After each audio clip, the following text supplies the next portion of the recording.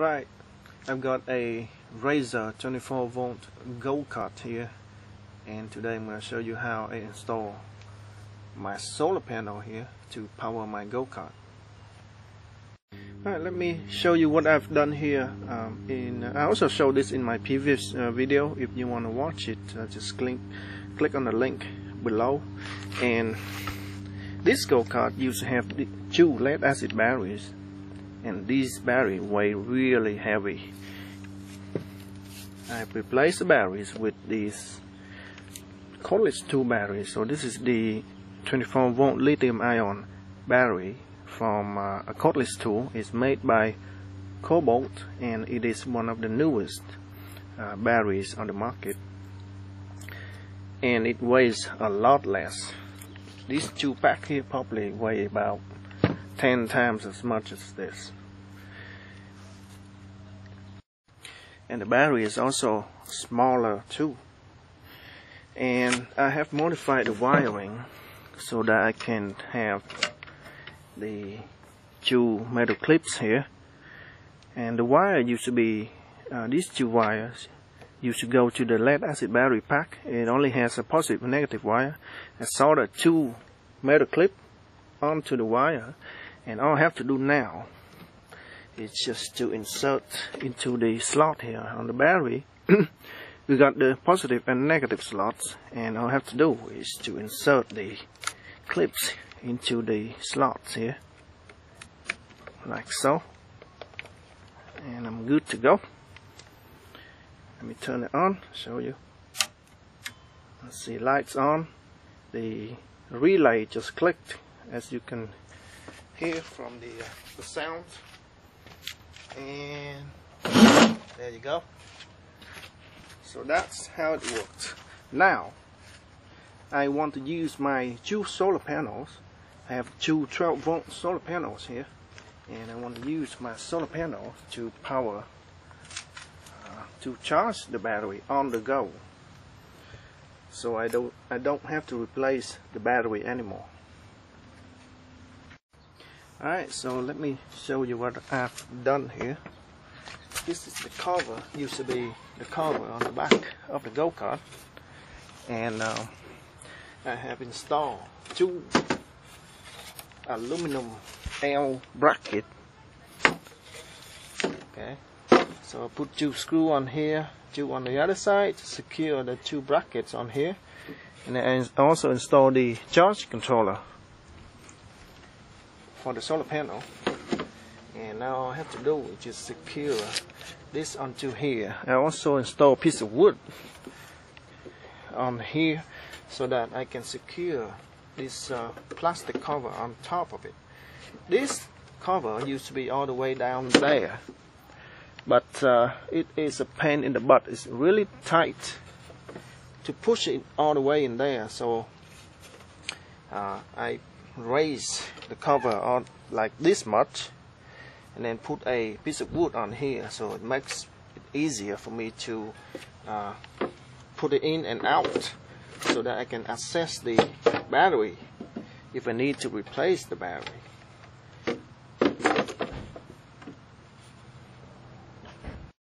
So all I have to do now is to put the solar panel on top of the aluminum rack here, and install my wire to the charge controller, and I'm good to go. By the way, this charge controller is a 20 amp 12 volt or 24 volt charge controller, and it's used for lead acid batteries only. But there's a secret. This charge controller is that it can be adjustable, so you can use it in the lithium-ion battery instead. And I will make a separate video to show you how I did that. And also the charge controller has a LCD screen that shows the voltage of the battery, so I will know at any time my state of charge of my battery. Let me show you the wiring here. It's pretty simple, nothing complicated.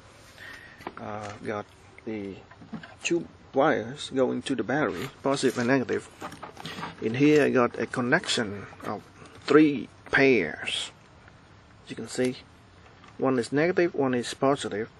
And the reason why I got 3 wires coming in here is because one wire go to the switch, one wire go to the battery itself, and one wire go out to the charge controller. I have made the connector, this connector, for me to be connecting to the charge controller easily by just plug in and unplug in, instead of just every time I have to do a hard wire. And I will make a separate schematics to show you how I do this. Alright, I think I'm done here. I got a couple of solar panels on the back here, and each panel is 12 volts, so 2 panels connected in series to produce 24 volts. And the way I mount the solar panel,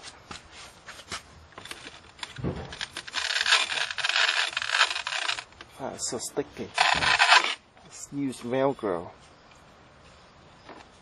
Stick it on here like so. It's not going anywhere. Let me show you my charge controller. So right now everything is connected, and you can see it's charging. The blinking arrow means it's charging the battery right now. And right now the battery is at 24 volts.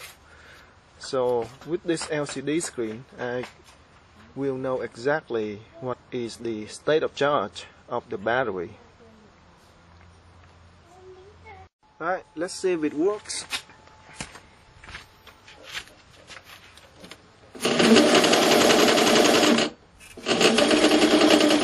Very good. So right now I can charge the battery at the same time while I'm using the go-kart. Let's try it. 1, 2, 3, go!